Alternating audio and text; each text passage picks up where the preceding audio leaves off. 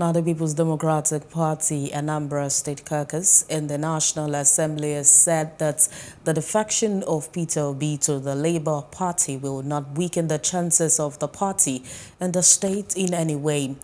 During a caucus meeting and presentation of certificates of return to those who won the primary elections, the lawmakers said the PDP remains strong in the state.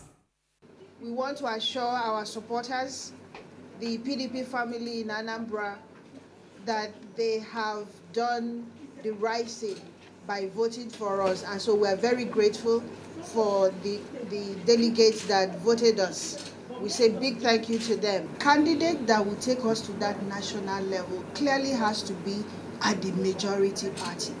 We are the majority party. We weren't last time, but 2023 we are going to be the majority party. And that's where the Igbos should be. We should be at the center. Cooperating with the government, we don't have a problem. We are just one family as well. We are going for this war without fear or favor.